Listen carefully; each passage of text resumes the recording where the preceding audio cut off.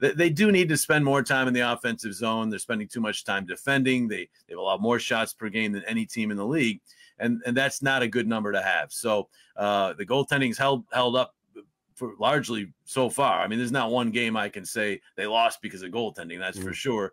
But if you continue to see 35 shots, and they're allowing 35 shots on goal against, the goaltending will wear down. That's kind of what happened last year. So they've got to spend more time in the offensive zone. And when they're there, they have to get in front of the goalie, make life miserable for him, and have some pucks hit off their rear ends and go in. That's basically how slumps end. They don't usually end with a beautiful breakaway or a spectacular 3-on-2 or 2-on-1. It often ends with a guy standing in front and the puck, remember James Van Riemsdyk last year hit one in the chops and go into the net? That's sometimes how slumps come to an end. It's painful, but they'll take it. And the other thing, and you probably have this on your list to talk about, the power play. It's just been awful. 3 for its last 49, I believe the numbers. I believe they've scored more goals shorthanded than they have in their power play over the last 4 or 5 weeks. So that is huge. And not only because they're not scoring in the power play, which is enough, but also a lot of players like James Van Riemsdyk, Claude Giroux,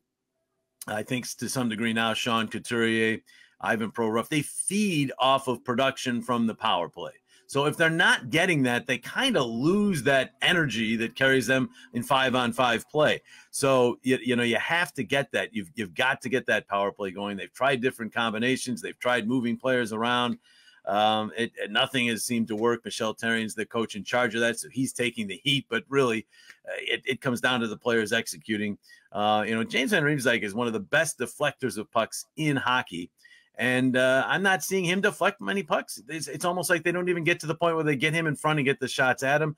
As Chuck Fletcher said today, entries have been a problem on the power play. And when you're having trouble with entries, that means you're having trouble even getting set up. So you can't even get to the point where James Van Riemsdyk's deflecting pucks because you're just not getting the shots.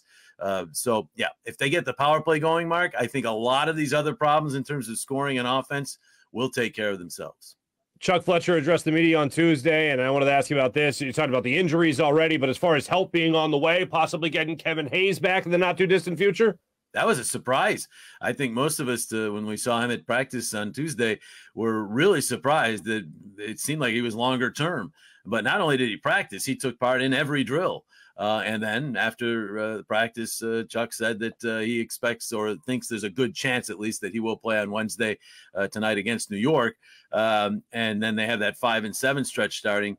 Derek Brassard also skated a little bit in practice, but felt a little tweak. So I don't expect him on Wednesday against the Rangers. But Hayes would be huge because it's just like with anything else. When you get a top-line defenseman, top-line forward, everybody else slots down more into a more comfortable position in the lineup when Kevin Hayes is in there. He's also such a magnetic personality that everyone seems to gravitate toward him. He's a funny guy.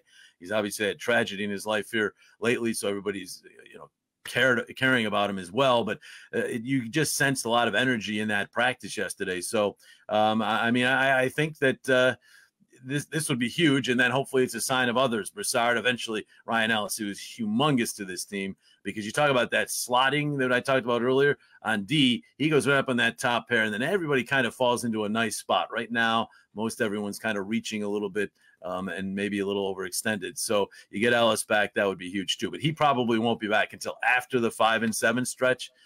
So we'll see. And then there's other guys too. They're hoping Wade Allison's down, might be playing this weekend with the Phantoms. I don't know if you remember him last year. He came up. He's like a bolt of lightning. He would be just what this team needs. If he can play in those games over the weekend with the Phantoms and feels good, he's got the ankle injury. Who knows? We might see him for part of that 5-7. And I think he would be. He's a shooter, first of all. He could help the power play. He also just is instant energy. So I think he would be a nice addition. So hopefully they're starting to get some of these guys back. Don't lose other guys. The schedule lessens up after this stretch. They play the next 3 games against 3 really good teams, the Rangers, Tampa, and Colorado.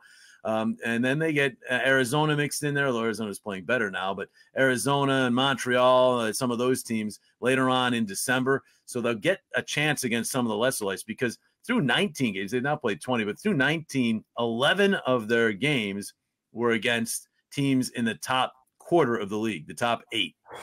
So it's been and they've won many of the games. I mean, they've beaten Carolina, they've beaten Washington. They've beaten some really Edmonton. They've beaten some really good teams. So they've shown they can play with those teams and beat them. But when they're playing them back to back and they're not with all their cylinders, with not all their players, that's where the trouble started.